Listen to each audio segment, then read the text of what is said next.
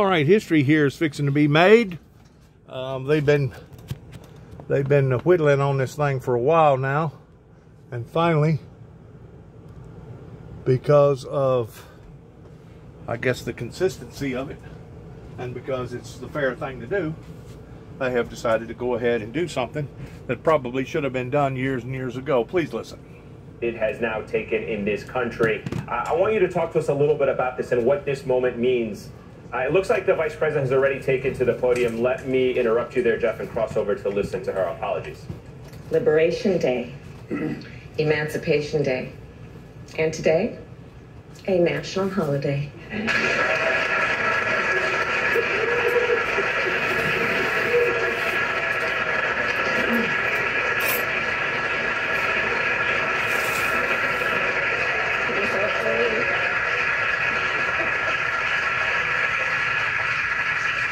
And looking out across this room, I see the advocates, the activists, the leaders who have been calling for this day for so long, including the one and only Miss Opal Lee.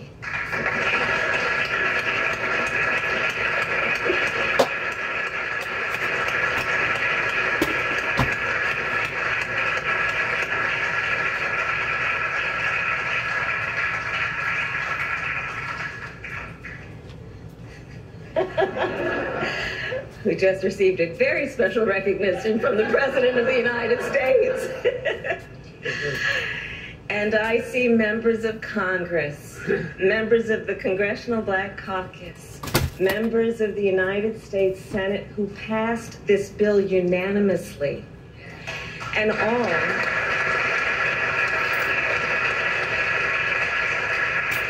all of whom collectively were responsible for delivering this bill to the President's desk. And I thank you all. We thank you all. Your nation thanks you all.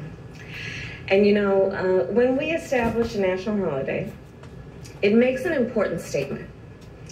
National holidays are something important. These are days when we as a nation have decided to stop and take stock, and often to acknowledge our history. And so as we establish Juneteenth as our newest national holiday, let us be clear about what happened on June 19th, 1865, the day we call Juneteenth. Because you see, that day was not the end of slavery in America. Yes, on that day, the enslaved people of Galveston, Texas, learned that they were free. But in fact, 2.5 years earlier, the Emancipation Proclamation ended slavery in the Confederacy. So think about that. For more than 2 years, the enslaved people of Texas were kept in servitude. For more than 2 years, they were intentionally kept from their freedom. For more than 2 years. And then on that summer day, 156 years ago, the enslaved people of Texas learned the news. They learned that they were free, and they claimed their freedom. It was indeed an important day.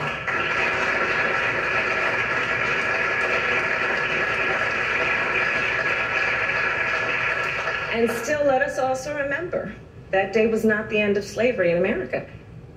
The truth is, it would be 6 more months before the 13th Amendment was ratified, before enslaved people in the South and the North were free.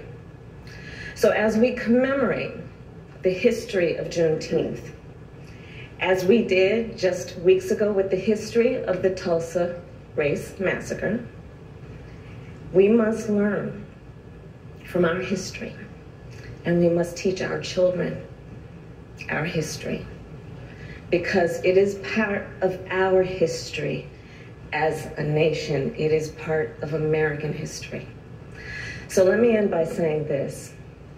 We are gathered here in a house built by enslaved people. We are footsteps away from where President Abraham Lincoln signed the Emancipation Proclamation.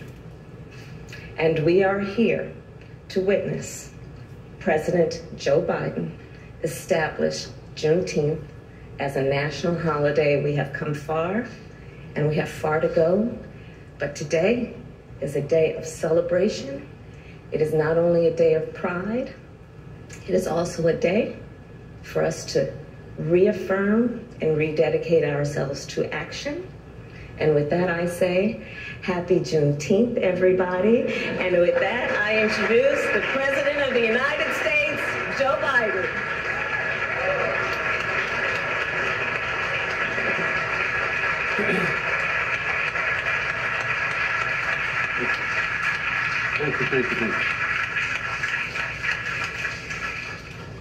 Thank you, Madam Vice President. 156 years ago, 156 years, June 19th, 1865, John, thanks for being here. Major General of the Union Army arrived in Galveston, Texas to enforce the Emancipation Proclamation and free the last enslaved Americans of Texas from bondage. The day, as you all know, and repeat some of what was said, became known as Juneteenth. You all know that. A day that reflects what the Psalm tells us. Weeping may endure for a night, but joy cometh in the morning. Juneteenth marks both the long, hard night of slavery and subjugation and a promise of a brighter morning to come. This is a day of profound, in my view, profound weight and profound power. A day in which we remember the moral stain, the terrible toll that slavery took on the country and continues to take. What I've long called America's original sin. At the same time, I also remember the extraordinary capacity to heal and to hope and to emerge from those painful moments in a bitter, bitter version of ourselves, to make a better version of ourselves. And today we consecrate Juneteenth for what it ought to be, what it must be, a national holiday. As the Vice President noted, a holiday that will join the others of our national celebrations, our independence, our laborers who built this nation, our servicemen and women who served and died in its defense. And the first new national holiday since the creation of Martin Luther King holiday nearly 4 decades ago. I'm grateful to the members of Congress here today, in particular the Congressional Black Caucus, who did so much to make this day possible. I'm especially pleased that we showed the nation that we can come together as Democrats and Republicans to commemorate this day with an overwhelming bipartisan support of the Congress. I hope this is the beginning of a change in the way we deal with one another. We're blessed to mark the day in the presence of Miss Opal Lee. As my mother said, God love her.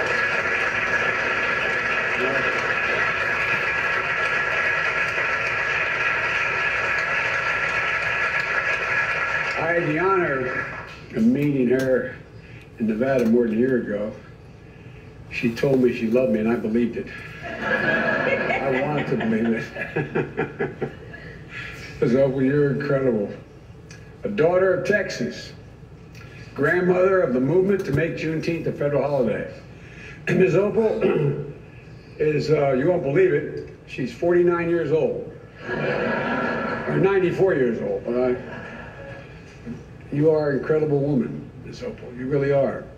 As a child growing up in Texas, she and her family would celebrate Juneteenth. And Juneteenth, 1939, when she was 12 years old, a white mob torched her family home. But such hate never stopped her, any more than it stopped the vast majority of you I'm looking at from this podium. Over the course of decades, she's made it her mission to see that this day came. was almost a singular mission. She's walked for miles and miles, literally and figuratively, to bring attention to Juneteenth, to make this day possible. I ask once again, we all stand and give her a warm welcome to the White House.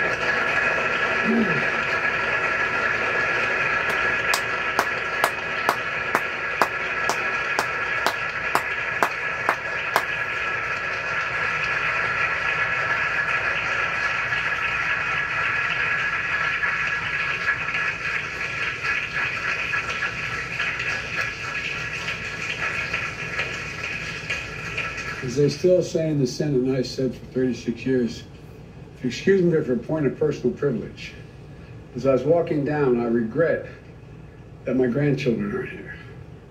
Because this is a really, really, really important moment in our history. By making Juneteenth a federal holiday, all Americans can feel the power of this day and learn from our history and celebrate progress and grapple with the distance we've come, but the distance we have to travel, Jim.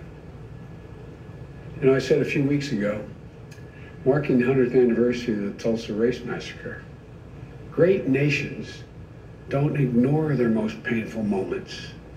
Great nations don't ignore their most painful moments. They don't ignore those moments in the past. They embrace them. Great nations don't walk away. We come to terms with the mistakes we made. And in remembering those moments, we begin to heal and grow stronger. The truth is, it's simply not enough just to commemorate Juneteenth. After all, the emancipation of enslaved Black Americans didn't mark the end of America's work to deliver on the promise of equality. It only marked the beginning. To honor the true meaning of Juneteenth, we have to continue toward that promise because we've not gotten there yet. The Vice President and I and our entire administration and all of you in this room are committed to doing just that. That's why we've launched an aggressive effort to combat racial discrimination in housing. Finally address the cruel fact that a home owned to this day by a Black American family is usually appraised at a low rate for a similar home owned by a white family in a similar area.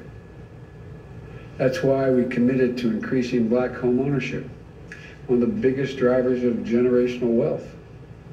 That's why we're making it possible for more Black entrepreneurs to access capital, because their ideas is good, they lack the capital to get their fair share of federal contracts so they can begin to build wealth.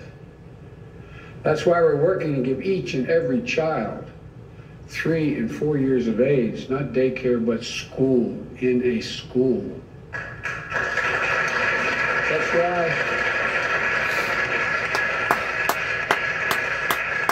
That's why we're unlocking the incredibly creative and innovation of the history of our historical Black colleges and universities, providing them with the resources to invest in research centers and laboratories to help HBCU graduates prepare and compete for good-paying jobs in the industries of the future. Folks, the promise of equality is not going to be fulfilled until we becomes real in our schools and on our main streets and in our neighborhoods. Our healthcare system, and ensuring that equity is at the heart of our fight against the pandemic. And the water that comes out of our faucets, and the air that we breathe in our communities, and our justice system, so that we can fulfill the promise of America for all people, all of our people. And it's not going to be fulfilled so long as the sacred right to vote remains under attack.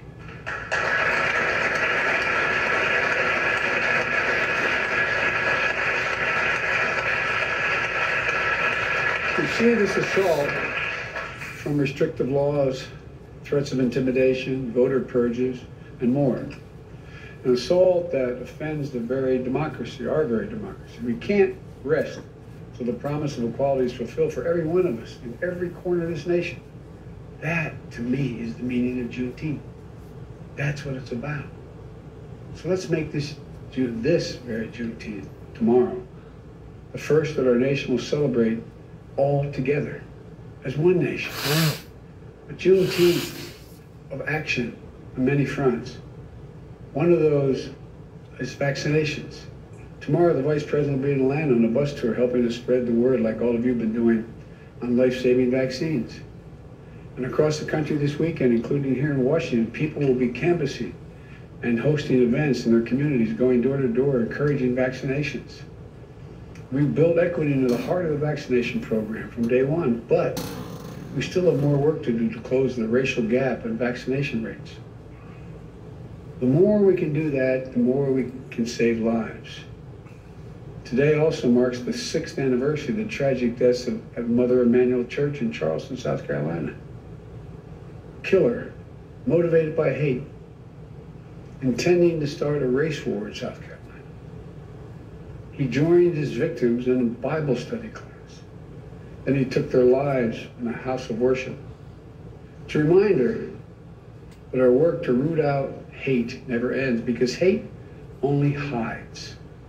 It never fully goes away, it hides. And when you breathe oxygen under that rock, it comes out. That's exactly right.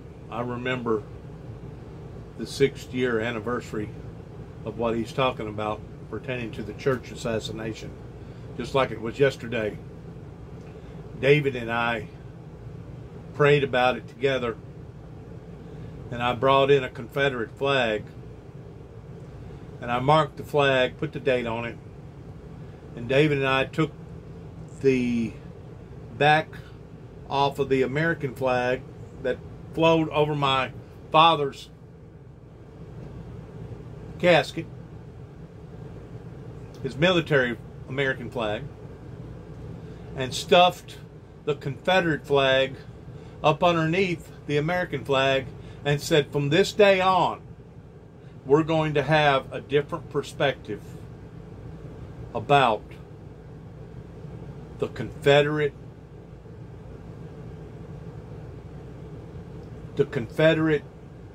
stronghold that took place in this country, that planted a seed of hate that to this day is still being cultivated and manifested even right here in Northwest Tennessee. Because I guarantee you there will be people that will watch this tonight or in the morning that will object to this, just like objecting to a brand new tax bill, because their heart is that far away from the sense of duty towards what actually needs to be done towards turning a wrong into a right.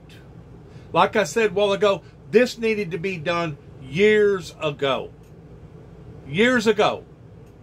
towards understanding what America went through during the time of slavery, during the time of treating human beings like they was nothing more than animals. And I hate to say it, because my own people, my great-grandfather, Jeff Jackson, was a part of that movement towards trying to snuff out the black race, because the black race was becoming too flamboyant to the point that some white girl wanted to have a relationship with a black boy, but instead of punishing the white girl, they punished the black boy. These unjustfulness, undos, need to be undone and redone in a proper way. Of us, like Mr. Biden said, remembering the past, not to fester it, not to throw salt into wounds, but how that we can heal from the past. That's the reason why that I continue to make all these YouTube channels, and I keep talking about these people in this area. They think that I'm trying to rub salt into wounds. They think that I'm trying to get back at them. They think, oh, he's got an axe to sharpen. Trust me, if I had an axe to sharpen, I never would have come back to 291 Thompson Road, Sharon, Tennessee, zip code 38255. I would have abandoned and forsaken these people towards letting them waller around in their own corrupt hypocrisy. But instead, I come back to try to help. I come back to lead. I come back to try to enlighten. I come back to be persecuted. I come back to be attacked.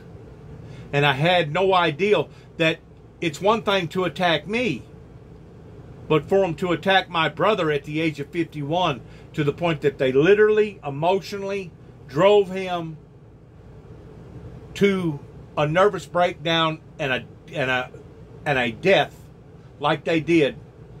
I hope that these people now are satisfied that they continued on until they brought a death to our family illegitimately, simply because we could not get the courts to stand in and on our behalf. These people around here, as far as I am concerned, they're at least 20, possibly 50 years behind time of where they should be, not only in education, but in ethics and in learning what is fair and what is not fair. 30 plus years ago, I told them that they needed to legalize marijuana. They demonized me because of it. They dehumanized me because of it. And to this day, the people in the state of Tennessee still holds that against me. Even though there's been something like 20-something states now that has legalized medical marijuana. In addition to those that has legalized it for entertainment purposes, the same way as George Dickel or Jack Daniels or Wild Turkey. I don't believe in legalizing it for those purposes, but if the masses decide that that's what they want to do, then that's what they'll do. But the fact of the matter is, these heathens here in this state still find it more appealing to tuck money under their, whatever you want to call it, in making money illegitimately in the black market and allowing for little Sally and little Johnny to be exposed to marijuana and plus other drugs at some of them 5, 6, 7 years old. These people will have a great deal to give an account one day once they stand in front of the master. And the master asks them, how come you done what you done? How come you didn't do what you knowed that you should have done? And to this day, I still don't get any type of reconciliation over what has occurred. So I'm going to be like the black woman that they just got through mentioning, that has been so steadfast in trying to see that this bill got passed before the American legislation. I'm going to long for the one day when I shall hear a heavenly host sang about the heavenly jubilee, that one day we will all, who is permitted, who is considered acceptable, will have a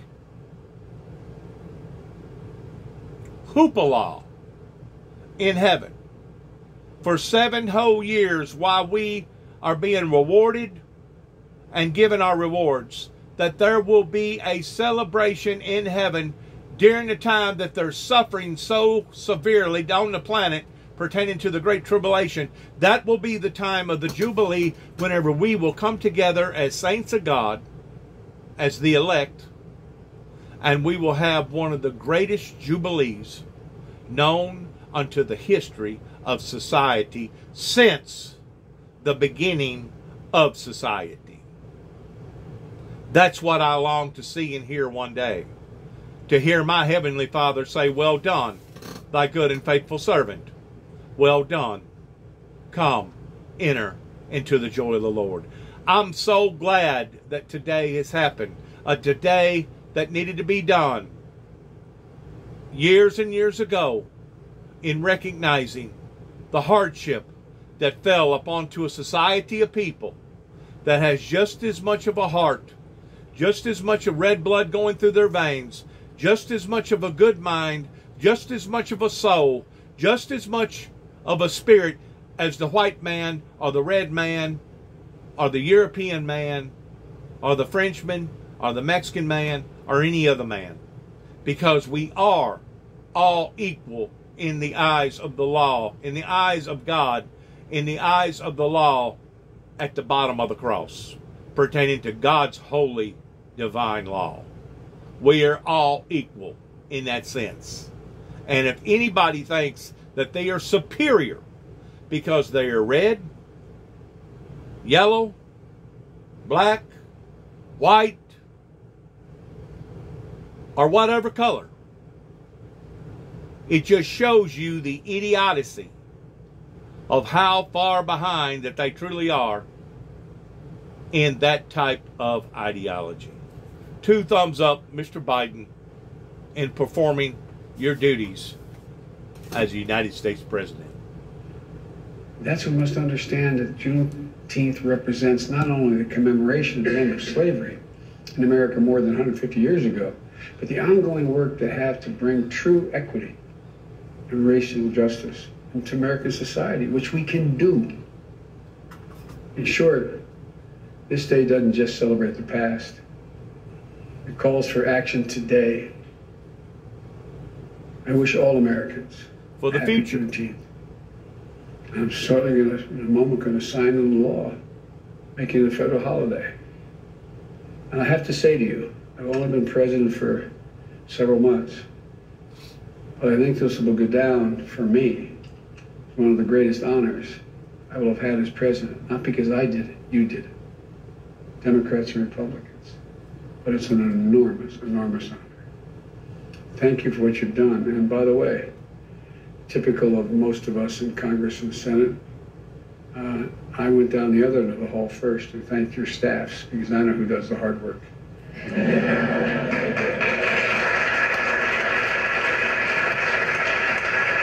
I go down there at the other end. But I thank them as well. And God bless you all, and may God protect our troops. Thank you. Now,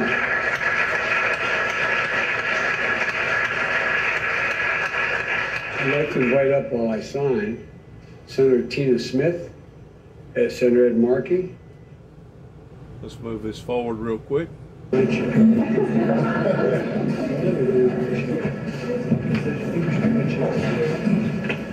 A very historical moment for not only America but for the world. I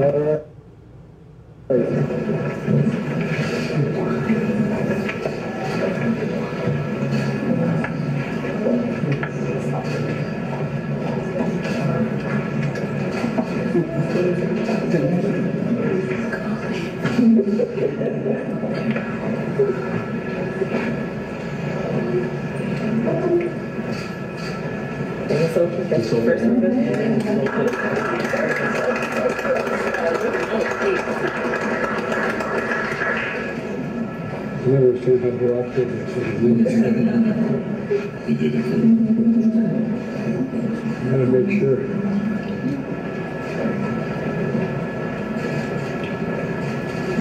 There you go.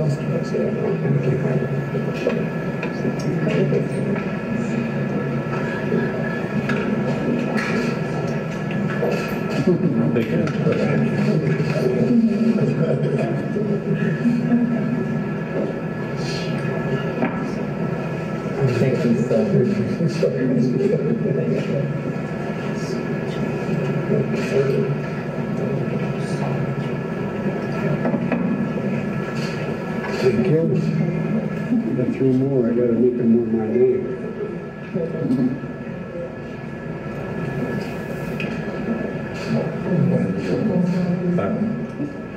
Oh, I'm sorry. I'm not for sure. There it is. There's a man. Texas. Did anybody else? Oh, yeah. Okay, man. I'm sorry, man. Thank you, man. Thank you. All right.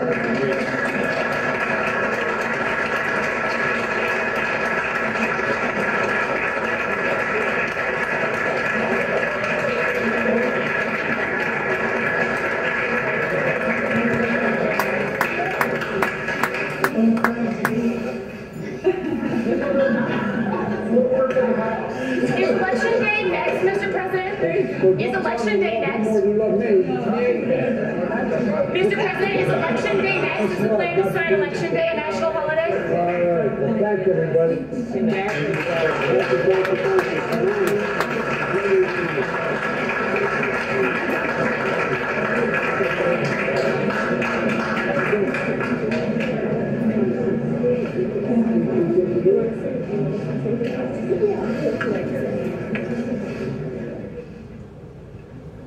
Hi everyone, it's a little bit after 4 o'clock in New York. We are back at the table today. We just witnessed President Biden signing a bill making Juneteenth a commemoration of the end of slavery in the United States a national holiday. It is the first new national holiday since 1983. The push to make it a holiday gained momentum amid the racial reckoning after the murder of George Floyd and culminated with unanimous support in the U.S. Senate and near unanimous support in the House. It was the president's first public event since returning from his trip to Europe, and he returns to Washington with a little bit of wind at his back, thanks to a win handed to him from an unlikely source, the conservative majority U.S. Supreme Court. Yep, you heard that.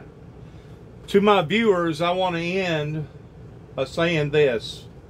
The reason why now, I hope that you understand or can see the reason why that I decided to put George Floyd on a cornerstone out here at the Purple Heart Memorial at 291 Thompson Road, along with some of the other ones who have been illegitimately, their lives has been taken.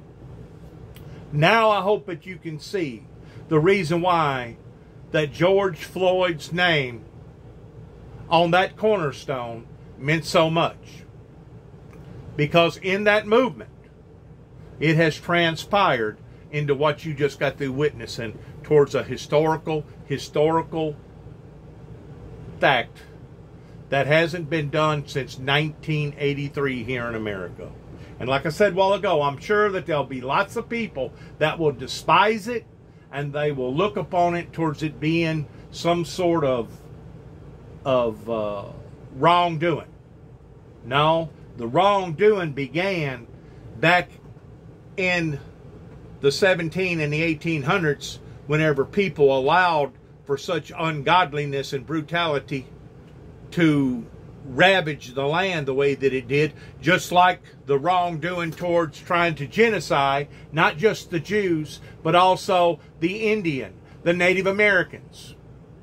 There are certain things that the world needs to evolve into, and this is one of them, towards recognizing the past. Not to rub salt in the wounds, but so we can get over it and move on. You learn from your mistakes so that you won't have to repeat them again and again and again. Good luck to all of us, and shalom coming from the Windmill Ministries. Thanks again, and good luck to all of us. God bless, and God bless America. Shalom.